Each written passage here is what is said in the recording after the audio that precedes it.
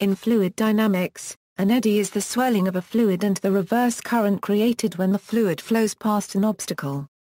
The moving fluid creates a space devoid of downstream flowing fluid on the downstream side of the object.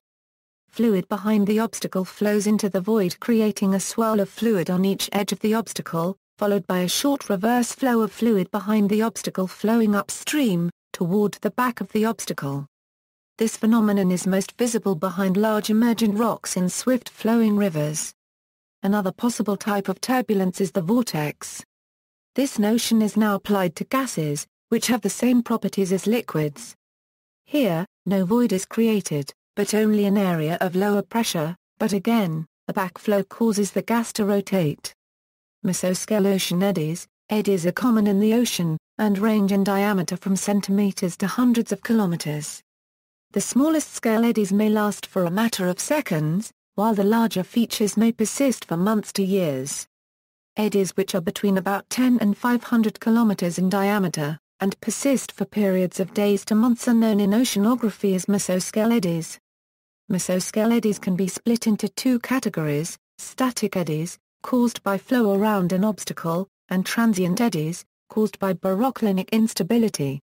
When the ocean contains a sea surface height gradient, this creates a jet or current, such as the Antarctic circumpolar current.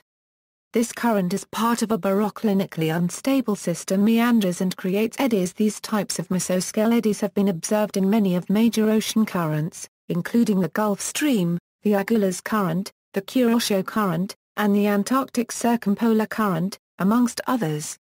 Mesoscale ocean eddies are characterized by currents which flow in a roughly circular motion around the center of the eddy.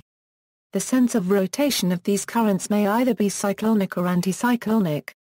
Oceanic eddies are also usually made of water masses that are different from those outside of the eddy. That is, the water within an eddy usually has different temperature and salinity characteristics to the water outside of the eddy.